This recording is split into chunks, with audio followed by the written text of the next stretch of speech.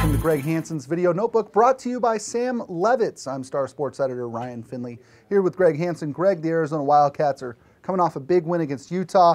It doesn't get a whole lot easier, though. They go to the Bay Area this week, and there should be some pitfalls playing at Stanford and at Cal, but over the years, the Wildcats have had some pretty good success up there. If you look back, Lute Olson only got swept in the Bay Area 3 times in 25 years, which is one of the greater feats of his career. Right. 96, 97, and 2004. Otherwise, he won 25 of his 40 games at Cal and Stanford. That is just, no one else is ever going to do that. It's not just, and tell me if I'm wrong here, Greg, it's not just the good players that come through there and the good coaches, and certainly both programs have had both. It's the environments that you have to play in there. Wow. Take me through Maples Pavilion. For somebody who hasn't been there before, what's it like? It's like a junior college arena. They spent $40 million to renovate things about 7 years ago, and all they did was really build a concourse and put in some new seats that look like the old seats. But when Stanford is good and they have that 6-man club, they get the primo seats, it's as loud, I'm not exaggerating, it's as loud as any place in the league. It's as tough as any place to play. And Harmon, I still call it Harmon, it's Haas now. Yeah. Used to be like that, it's not like that anymore. But I still think when Stanford's good, that's as tough a place to play in the Pac-12. Greg, it's funny, we talked about this in football.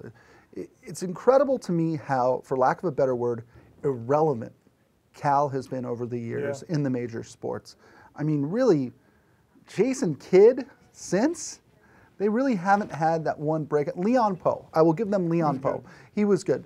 Why haven't they managed to put it all together? Wow. You've been there. You've been to Berkeley. Yeah. They say about Oakland there's no there. I think that's Berkeley too.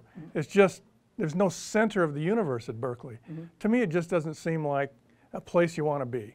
Now, people who go there from Tucson, like Caitlin Leverins, who's an All-American swimmer, she had argued that.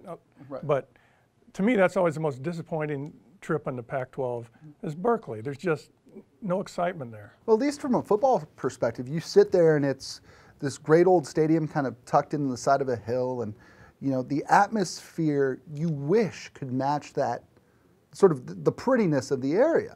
And it's not. It's always been just kind of flat. Their old arena, when it was Harmon Gym, was a madhouse. They didn't have real good teams then, so Arizona didn't lose many there.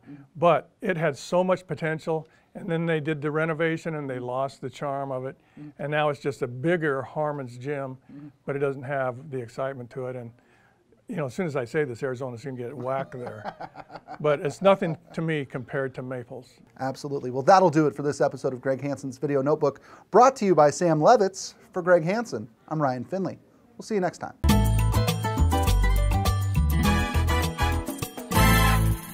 For over 60 years, January has been clearance month at Sam Levitz in Tucson. And right now, today, Sam Levitz has reduced over $15 million of home furnishings inventory for the biggest January clearance sale ever. Don't miss blowout clearance items marked down 44 up to 77% off while they last. Everything's marked down to make room for new arrivals. Plus, there's special no-interest financing for up to 72 months. So get your new furniture or mattresses now with same or next day delivery. But don't miss the biggest January clearance sale ever at Sam Levitz.